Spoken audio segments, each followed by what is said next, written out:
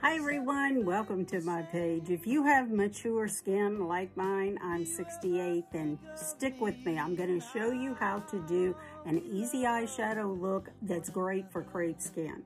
So I'm going to take the small end of my eyeshadow brush and I'm just going to keep my eyes open and go straight up from the corner of my eye up onto where my eyelid is hooded. Then I'm just going to tap it across. Flip that brush around and give it a blend. What you want to do is keep those eyes open just so you can make sure that your eyeshadow can be seen while your eyes are open. Then look really closely, let those hoods fall, and make sure it's somewhat even. Just a little bit more over here and a little there, and we're good. Now I'm going to come back with, and this is the shade called Waltz. From Seint.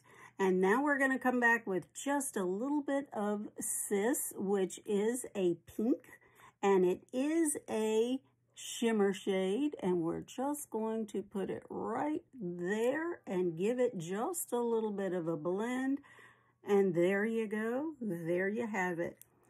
Eyeshadow on mature skin, hooded eyes. Follow me for more mature skin makeup tips and tricks.